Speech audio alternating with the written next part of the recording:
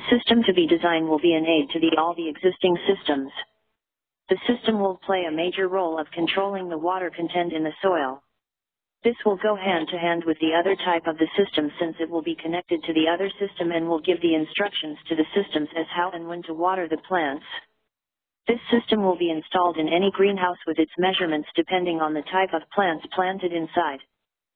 This system will play a major role in manual watering methods, such that through the lamps the farmer knows when to open the pump or when to start irrigating the plants.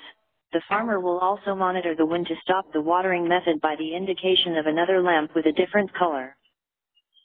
The farmer will use the following colors from the LED. Blue color will be an indication that water is below the optimum required level, and so the farmer needs to start watering the plants. The green light will indicate that the water in the soil has reached its optimum required level, and the indication of the red color shows the water level is above the optimum level and the farmer has to stop watering the plants since the soil has acquired enough water that is sufficient to plants. To the farmers using automatic system, the system will also help it in minimizing the water usage. This will be done by installing system into the program of the system in place. In this method, an additional circuit will be added which will include the relay that will play a major role of a switch. When the water level falls below the optimum level, the system will send signal to the relay to open the switch and start irrigation process. When the required level of water has been attained, water above the optimum level, the system again sends the switch to close and stop the irrigating process.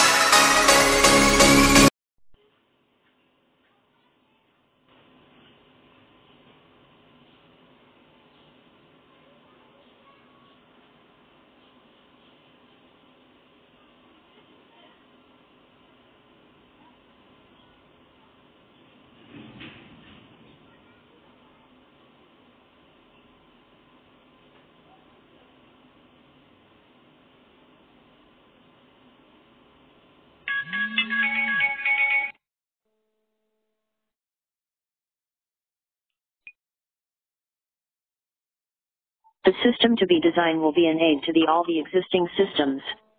The system will play a major role of controlling the water content in the soil. This will go hand to hand with the other type of the system, since it will be connected to the other system and will give the instructions to the systems as how and when to water the plants. This system will be installed in any greenhouse with its measurements depending on the type of plants planted inside. This system will play a major role in manual watering methods, such that through the lamps the farmer knows when to open the pump or when to start irrigating the plants. The farmer will also monitor the when to stop the watering method by the indication of another lamp with a different color. The farmer will use the following colors from the LED. Blue color will be an indication that water is below the optimum required level, and so the farmer needs to start watering the plants. The green light will indicate that the water in the soil has reached its optimum required level, and the indication of the red color shows the water level is above the optimum level and the farmer has to stop watering the plants since the soil has acquired enough water that is sufficient to plants. To the farmers using automatic system, the system will also help it in minimizing the water usage. This will be done by installing system into the program of the system in place. In this method, an additional circuit will be added which will include the relay that will play a major role of a switch. When the water level falls below the optimum level, the system will send signal to the relay to open the switch and start irrigation process.